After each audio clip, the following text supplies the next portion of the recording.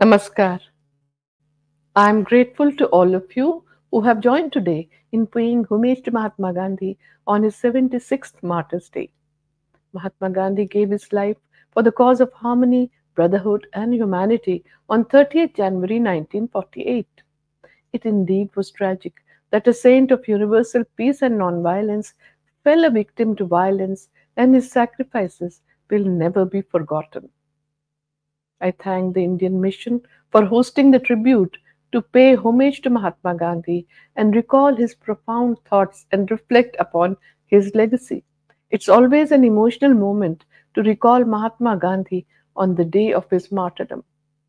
Gandhiji is widely acknowledged as one of the greatest leaders of the nonviolent movements the world has ever seen. His influence extended beyond the borders of India to the rest of the world. A simple, pious man, Gandhiji identified with and won the hearts of the people. He spent his life fighting to overcome various forms of oppression, exploitation, and injustice. Even though 7 decades have gone by since Mahatma Gandhi passed on, in every part of the world, his relevance is felt as strongly as ever before, and his vision and actions are of an enduring significance for all times and places. His approach to life was holistic and cannot be divided into watertight compartments of social, religious, political, personal, and public life. Gandhiji stands out as the champion not only of political democracy but also of economic and spiritual democracy in today's world.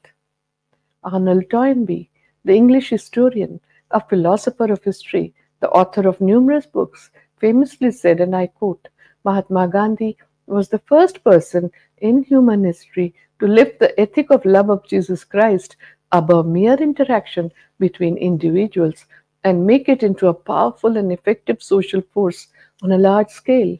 If humanity is to progress, Gandhi is inescapable. Unquote. Gandhiji as a person, but as a social and political force, continues to live amongst us. His philosophy of nonviolence and its influence worldwide, as well as the strategies and characteristics, made Gandhiji successful and inspired numerous peaceful movements. Gandhiji's philosophy of nonviolence involved civil resistance and refusal to comply with the unjust laws. Gandhiji showed the world that the love of one's people need not be inconsistent with the love of humanity. He strove to free the downtrodden from the shackles of injustice, slavery, and deprivation. But he was also obsessed with the future of the human race. He said, and I quote, there is no hope for the aching world except through the narrow and straight path of nonviolence. Millions like me may fail to prove the truth in their own lives. That would be their failure, never of the eternal law. Unquote. Mahatma Gandhi had a profound influence on Dr. Albert Einstein. Dr. Einstein's message on Gandhiji's 75th birthday sums up the essential character of Gandhiji's leadership.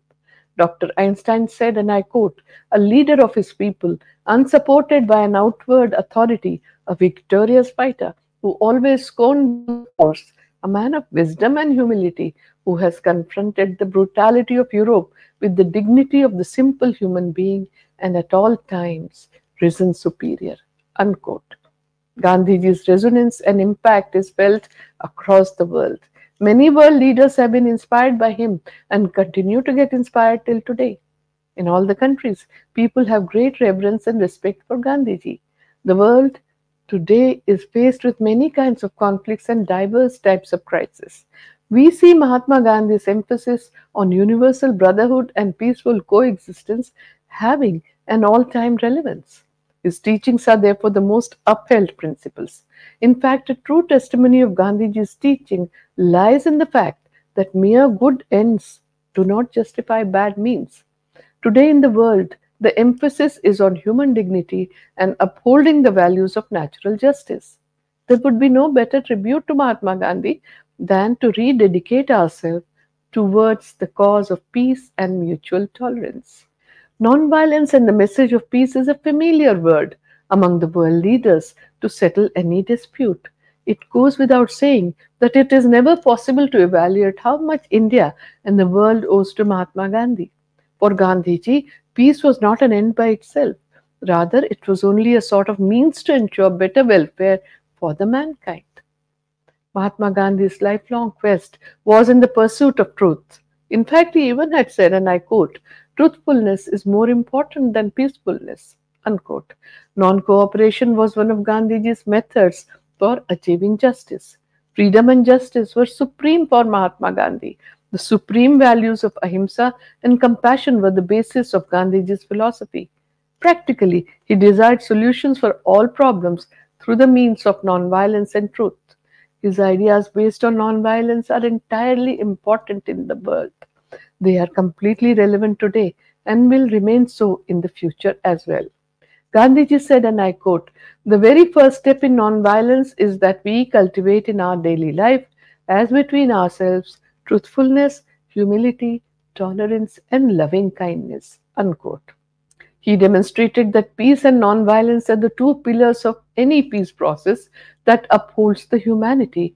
These two are inseparable. He said that for bringing full solutions, the means have to be nonviolent. For any protest to settle a dispute through satyagraha. His entire life story is about action, to bring about positive changes. He both succeeded and failed in what he sought to do, but he always moved forward and he never gave up the quest for improvement, both social and spiritual, and both for individuals and for the nation as a whole. Today, Gandhiji is remembered not only as a political leader, but as a moralist who appealed to the universal conscience of mankind. There is a galaxy of men, women, and children in different parts of the world who have taken a leaf from Gandhiji to fashion their initiatives for ensuring peace, nonviolence, justice, and for fighting discrimination. Gandhiji believed that moral degeneration is the root cause of all evils, including conflicts.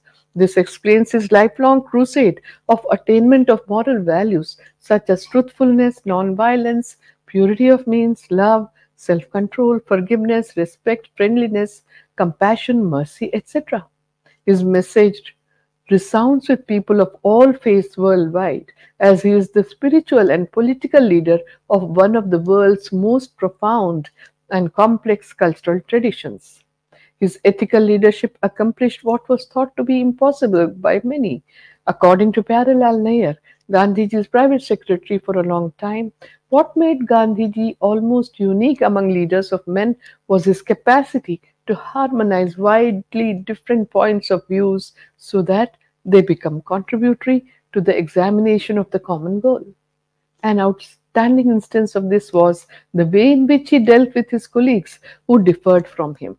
While holding to his own principle, he allowed his colleagues full scope to serve the country according to their light. Because of this, not only the most intimate relations continued between them, but also those who differed from him ultimately came around and worked under his leadership. He taught that ethical conduct is a continuum along which it is impossible to divide means from ends. He had said, and I quote, "We who seek justice will have to do justice to others." Unquote. The prime component of Gandhiji's leadership was his elevated vision that humans, the highest manifestation of God's creation, can and would live in harmony and peace, firmly adhering to truth. He never considered himself infallible. Gandhiji called himself a practical idealist who began every action with himself. He realized that actual conduct was far superior to preaching about conduct. He walked the talk. Gandhiji's life was an epic experiment in principled living, whereas most sincere thinking people contemplate adherence to principle only to conclude that the realities of modern life make living strictly according to the principle impossible or at least impractical. Gandhiji went ahead and tried.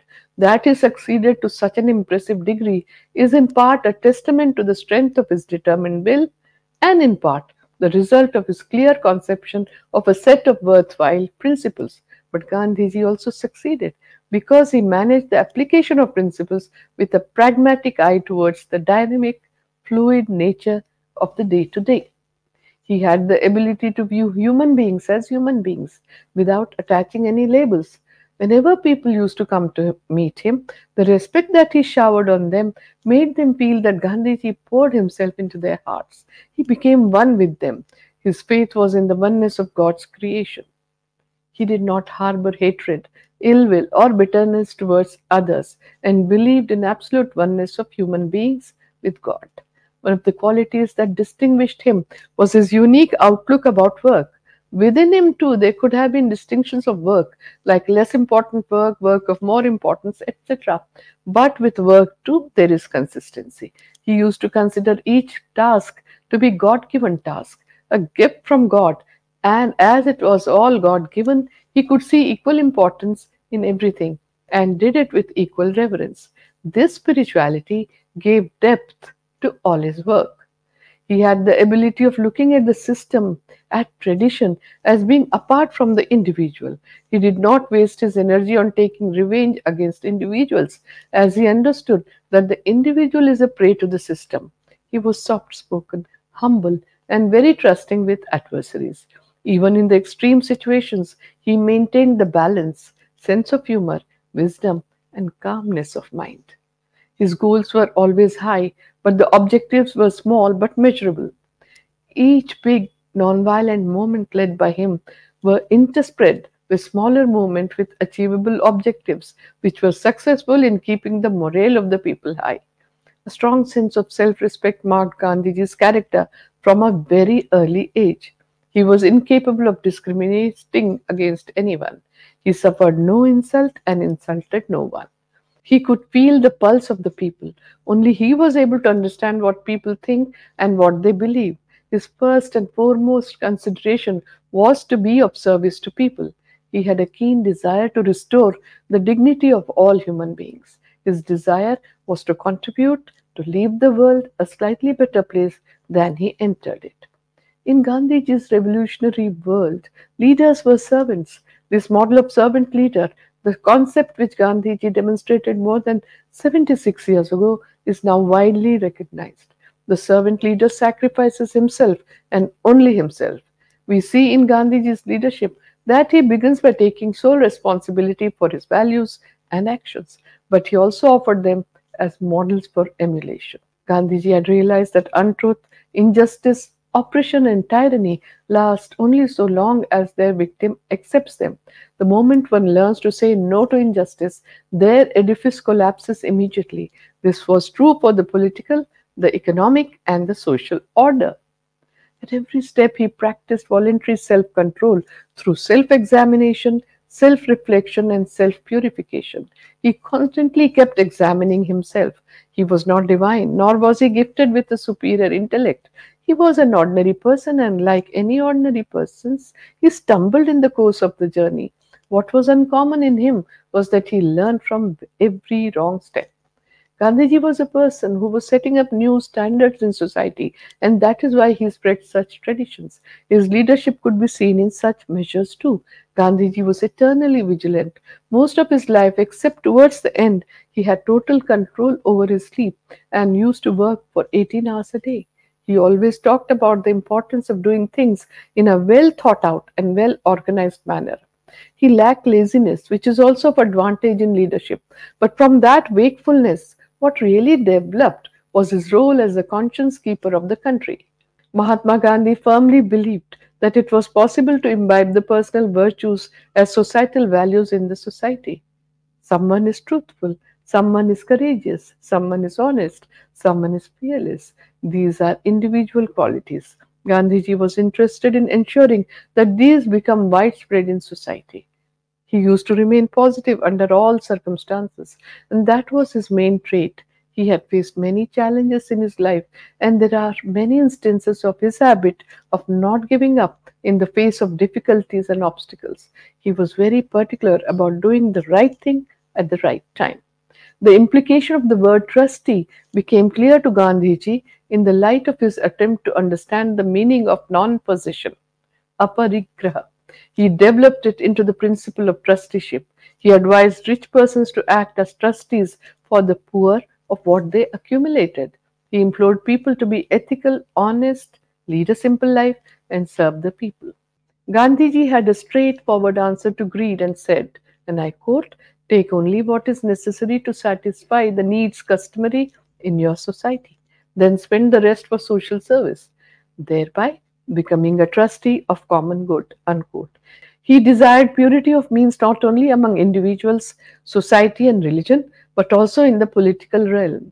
Today, when the world has become more complex than the one experienced by our sages, and would be even more so in the years to come, the purity of means emphasized by the man who experienced absolute oneness would be even more relevant. Pure means have led the world on the path of peace, love, and enrichment. In the absence of these, the annihilation of the human race, a deluge, appears even more immediate. Mahatma Gandhi advanced steadfastly on the path of morality and spirituality. He removed every obstacle along the way, reached a higher plane at every juncture, and continued his journey upwards. His journey has been the journey of humanity.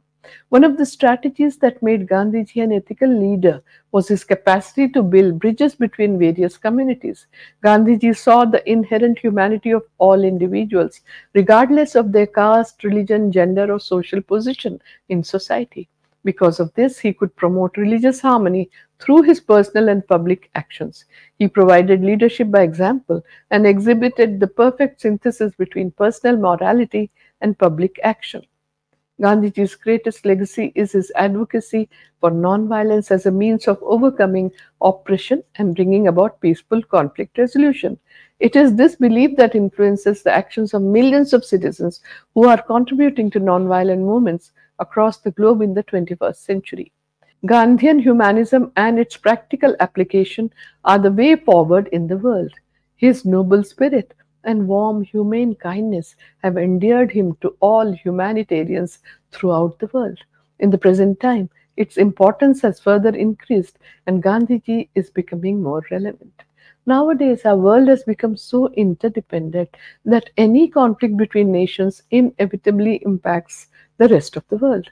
The only way for establishing peace in the world is through nonviolence. We need to develop a sense of solidarity among ourselves by considering other human beings as our brothers and sisters, as part of one family.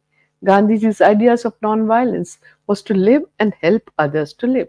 Helping others to live with mutual respect should become the foundation of our life. Gandhiji stood for the right to freedom, right to dignity and equality, and the right to freedom from bondage, poverty, untouchability, and discrimination. All these are the essence of his approach towards humanity. Mahatma Gandhi had said, and I quote, "When I despair, I remember that all through history, the ways of truth and love have always won. There have been tyrants and murderers, and for a time they can seem invincible, but in the end, they always fall. Think of it always." Unquote. Today, humankind is reeling under various kinds of social tensions and imbalances, disturbing his peace. In such a scenario, Gandhiji's words to believe in the possibility of permanent peace are prophetic. When peace and harmony become the main cause of every kind of service rendered to the nation and its people, it becomes a service to God.